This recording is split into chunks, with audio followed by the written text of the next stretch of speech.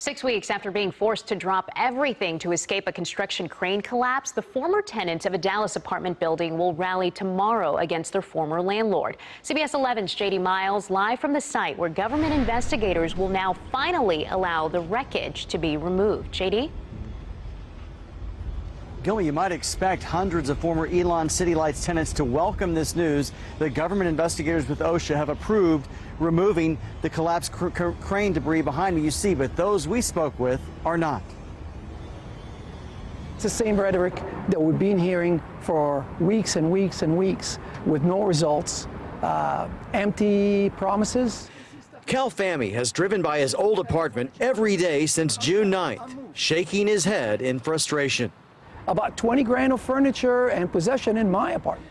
Fahmy and other former tenants of Elan City Lights still have possessions and vehicles inside the building, where a construction crane collapsed during a storm, killing a woman and damaging hundreds of units.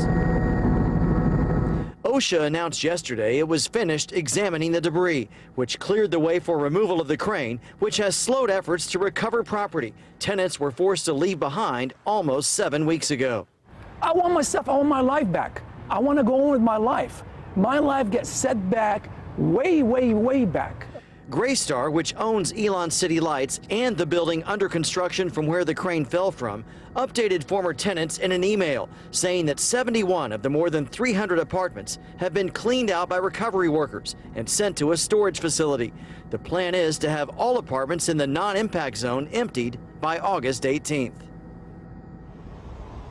As for the more than 100 apartments in the damaged area, nothing will be done, we are told, until the crane's removed. Graystar says it is finalizing plans for that to happen. Many of the residents, though, have run out of patience. They're planning on a rally here tomorrow morning to call on their former landlord to accelerate the work.